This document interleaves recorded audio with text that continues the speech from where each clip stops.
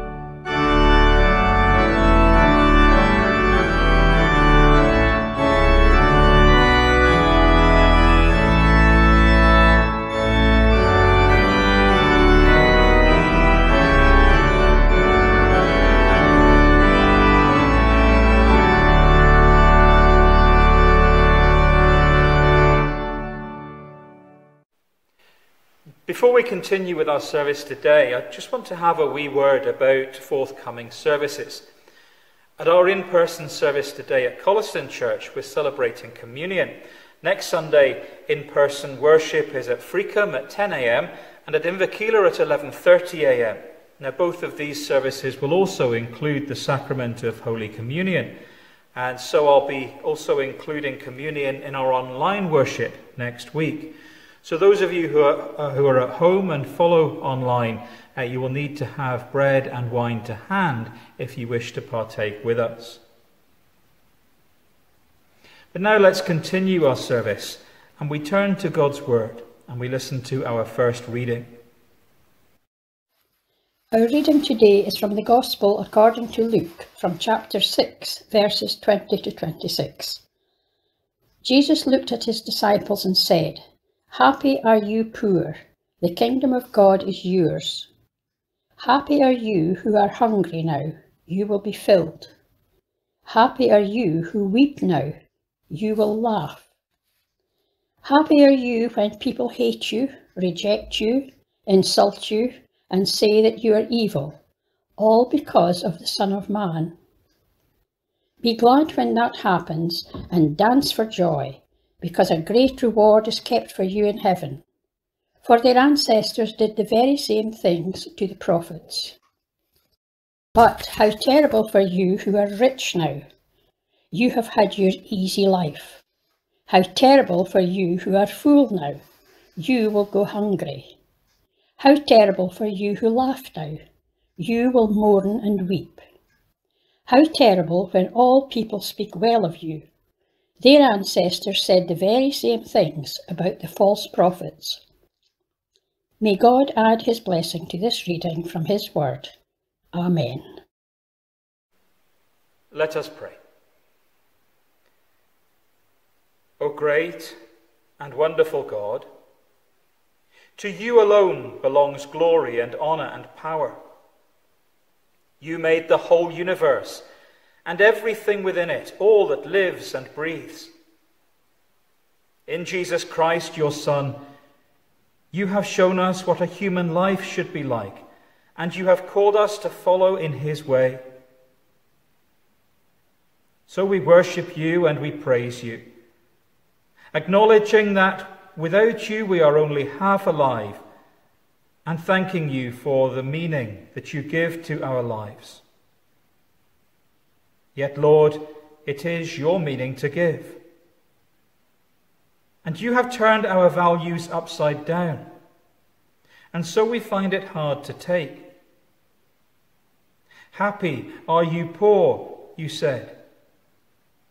But we like to think that we are self-sufficient. Happy are you who are hungry now, you said. But we crave ease and comfort.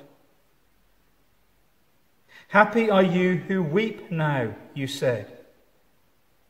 But we turn away from sharing the pain of others. Happy are you when people hate you, reject you, insult you, all because of the Son of Man, you said. But we prefer to leave peacemaking to others and prefer not to get involved. Forgive us, Lord, that we like to take the comfort from our Christian faith, but too often ignore the challenges it brings.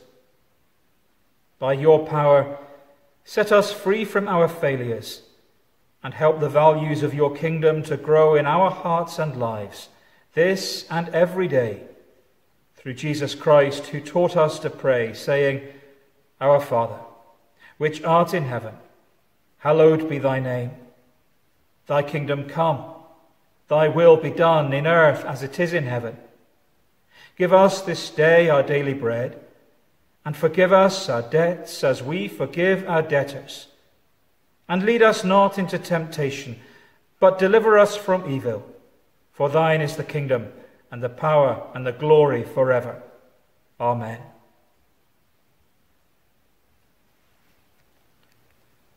Our second hymn today is found in CH3 at number 485 and in CH4 at number 542. Lord, speak to me that I may speak.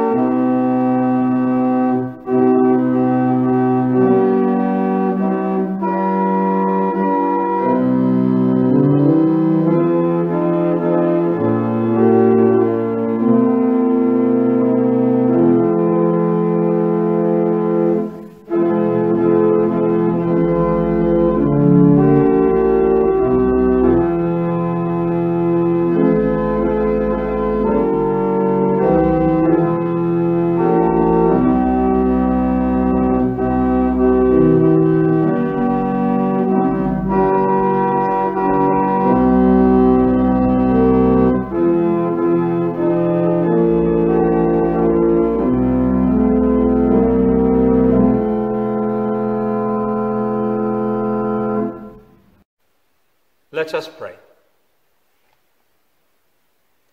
Gracious Lord, inspire us to hear your word, that it may strengthen us in service. Amen.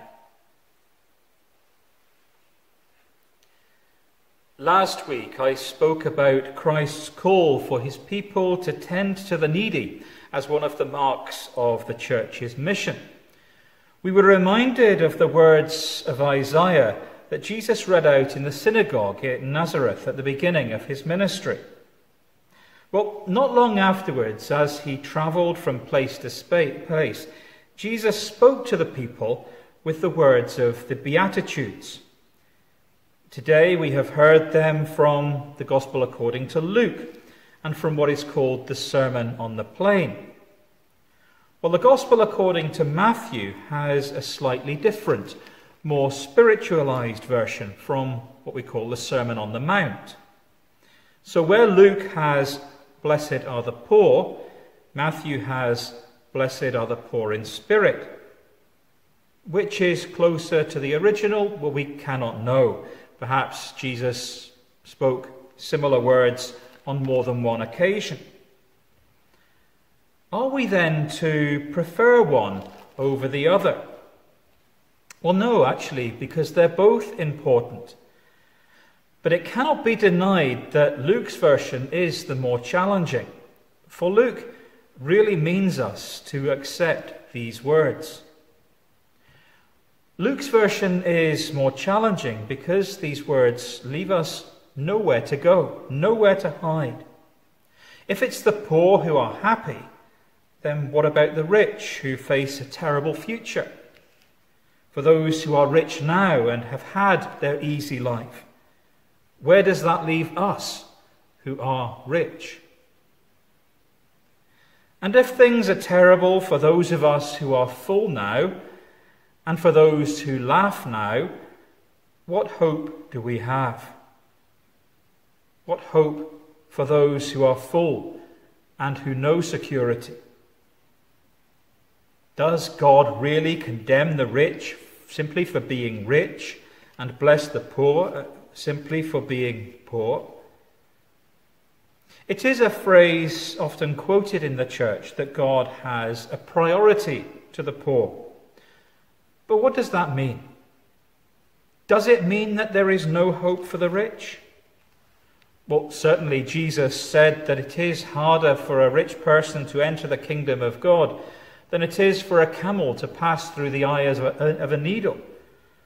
Well, some think that these words refer to a well-known narrow path that wasn't wide enough for a camel laden with bags to walk through, but through which the unencumbered could pass quite easily. Well, whatever the metaphor, we get it. We must enter the kingdom of God without anything to weigh us down.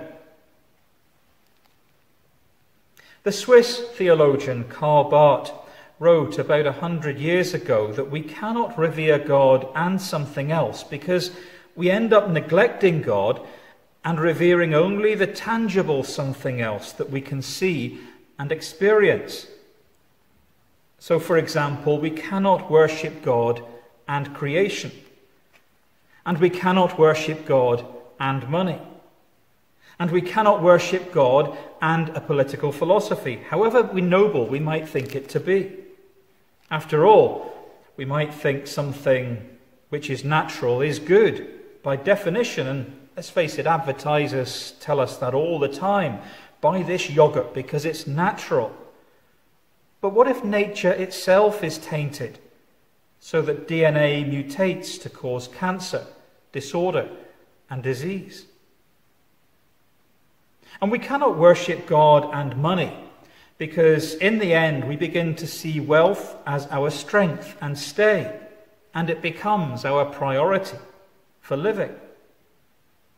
And we cannot serve God and politics because then we begin to prioritize our own preferences over others. We exclude others and we label them and divide them according to imagined difference. No. We must worship God. And when we worship God alone and seek his kingdom first of all, then our priority is for his justice and his peace in creation, in society, between people. And this is true blessing. So when Jesus spoke to the people in the Sermon on the Plain with the words of the Beatitudes, he challenged the prevailing understanding of blessing, and he turned the world on its head. You see, the Jews believed, as have many through the ages, that to be wealthy or well or happy was a sign that someone was blessed by God. Being poor, on the other hand, was a sign of not being blessed by God. Being sick was a sign that someone had sinned before God. It's the idea that bad things happen when we do bad things, and good things happen as a reward for faithfulness. But that's not the way it is, said Jesus. People become wealthy and they maintain their wealth not because they are blessed, but because they too quickly learn to rely upon that wealth in the tangible that they can see, and then they forget the justice of God. The poor, on the other hand, have no choice but to trust in God because they have no one else that they can rely upon. Now, it is true that our society is very different today than it was in Jesus' day. We in our country have an NHS and a welfare state paid for by taxes that we all contribute to. The people of Jesus' day had no such thing. Yet Luke's words apply just as much to us, and they challenge us in our day. Although society has changed, and changed hugely, people haven't. In every generation and in every place, people think similarly, with an air of entitlement and superiority. And so it becomes very easy to look improperly at our sisters and brothers in society. It's easy to look to the poor and imagine that they're poor because they're work shy rather than overwhelmed by circumstances that are against them. It's easy to look to the wealthy and imagine that they're cold-hearted rather than uncertain about how they can really make a difference. So Jesus in Luke's Gospel invites us to examine ourselves. Not just to think about these words as a philosophical exercise, but to truly and to honestly ask ourselves, who am I here? Am I poor or am I rich? And if I'm poor, does that change the way I behave? And if I'm rich, does that change the way I behave? Do I, therefore, see my sisters and brothers wrongly? What more could I do for justice and peace? It's not being wealthy in itself that's the issue. It is that wealth often shields us from engaging in seeking justice. And if it's a barrier to the kingdom, well then, is that wealth really worth it? Jesus elsewhere said that if your hand makes you lose your faith, cut it off. It is better for you to enter life without a hand than keep both hands and go off to hell. Well, how much more important is a hand than wealth? The truth is that it is impossible for us to enter the kingdom of God whilst we rely upon our wealth. And it's hard to change that mindset, but not impossible. For Jesus helps us to do it by the Spirit. And so Jesus invites us, demands of us even, that we face the truth of ourselves and that we change our minds and our actions, that we trust only him and put his kingdom first. So we may speak of God's priority to the poor. Personally, I must confess that I do have a little trouble with that phrase because I think that it in itself can lead to lazy and judgmental thinking. It becomes too easy then to condemn the wealthy simply for being wealthy. And I think it's a similar pattern of thinking to the BLM movement when it speaks of white privilege. Now, I'm not saying that none of these things are an issue, because they absolutely are. And it is of a similar kind to the disparity of power between rich and poor, where some have power and some have none, and injustice and division follow. But such thinking in itself can lead to labeling and othering and division, and perhaps inevitably so. The truth is that wealth or privilege of any kind can inoculate us against the needs of justice and the demand for it that those in need must live with daily. And we must all play our part in seeking the justice of the kingdom. And so we do speak of God's priority for the poor. It's a kind of shorthand or a concrete illustration of God's priority for justice and peace. And this is part of our calling as the Church of Jesus Christ, to transform unjust structures of society, to challenge violence of every kind, and pursue peace and reconciliation. This is what Jesus did. This is what Jesus challenges us to do. So where do we fit in with the Beatitudes in Luke? Do we live as the rich, as if wealth is our source of strength and privilege, as if it is our fortress? Do we miss the injustice around us, blind to the needs of the poor? Or do we set aside our wealth and live in faith and act as those who must trust in God alone for justice? For we cannot trust both God and something else.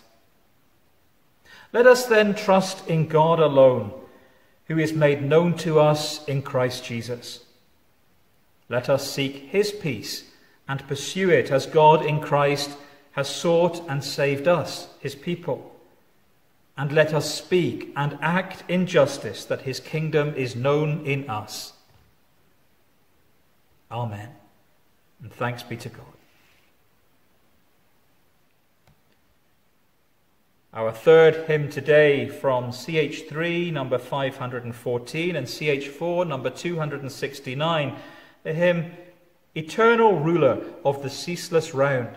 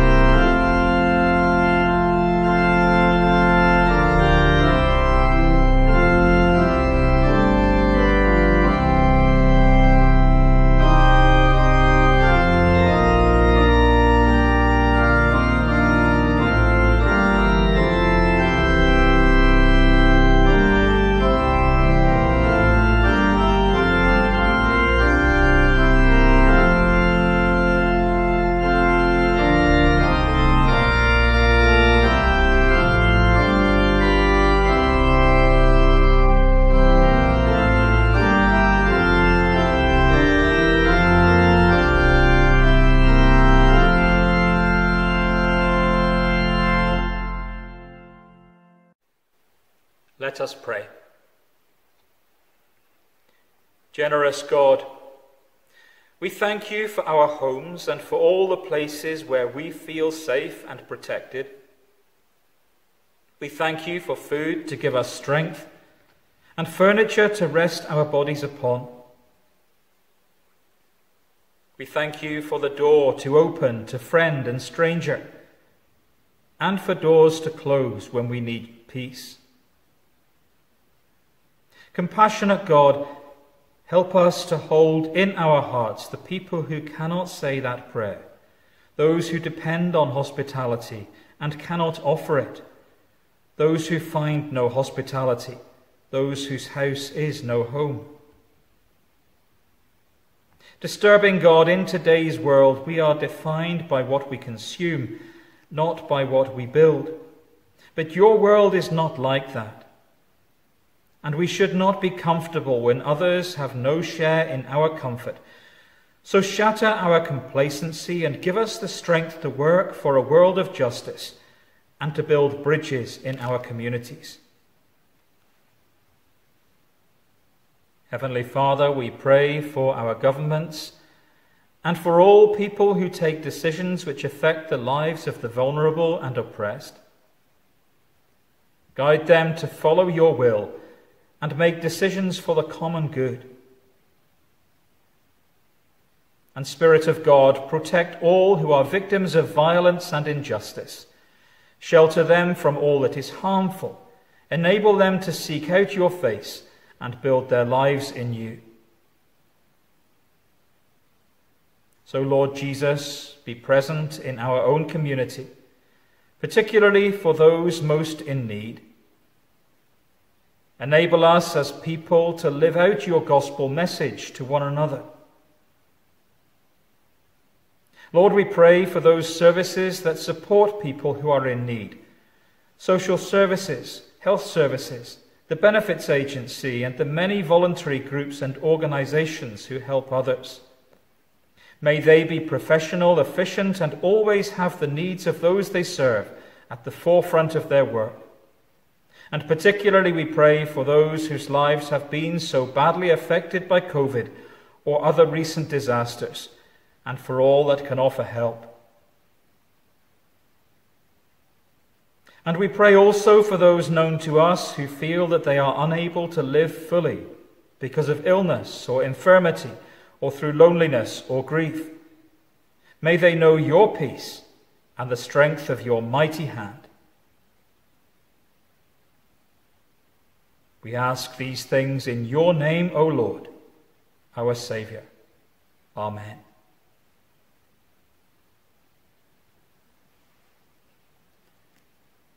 And our final hymn today from CH3, number 649, from CH4, number 221. Saviour, again to thy dear name we raise.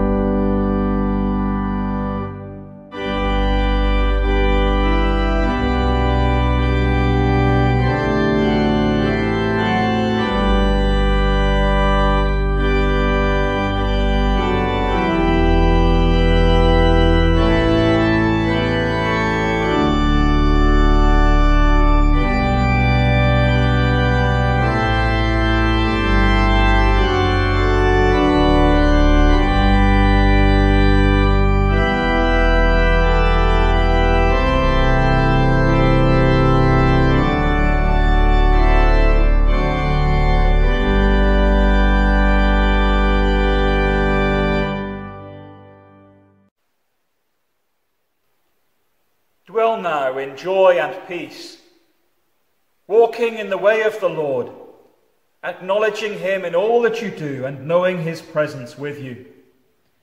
The blessing of Almighty God, Father, Son, and Spirit be with you all, now and forevermore.